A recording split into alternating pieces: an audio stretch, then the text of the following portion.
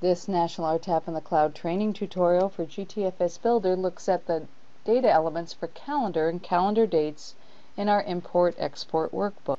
I've opened our Import-Export Workbook for the Notes tab, and calendar in the two shades of blue, and calendar dates are the data elements we're going to work on.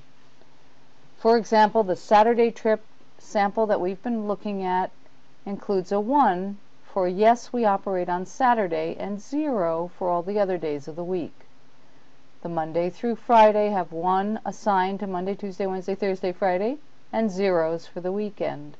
There's a start date and an end date. If we have a school tripper that begins at the date after Labor Day and ends next June, we would assign a start and end date to that service.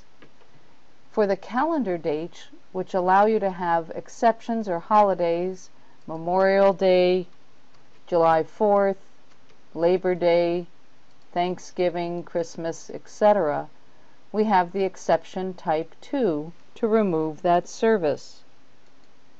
We're doing what we can to make it easier for you. At your dashboard, at your related links, you can go to a calendar dates selection where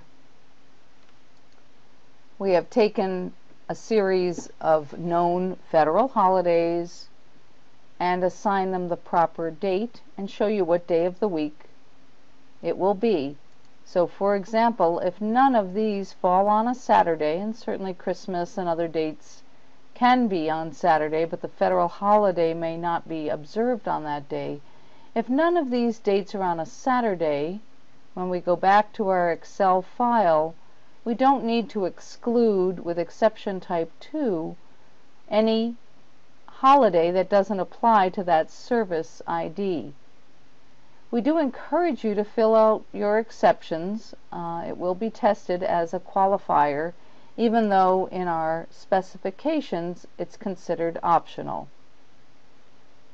When you have a service ID that might be added to your data because you're offering Sunday service for the day after Thanksgiving, for example, you could see in here that you would remove all of your weekday service and add that Sunday service for that holiday, that day after Thanksgiving holiday.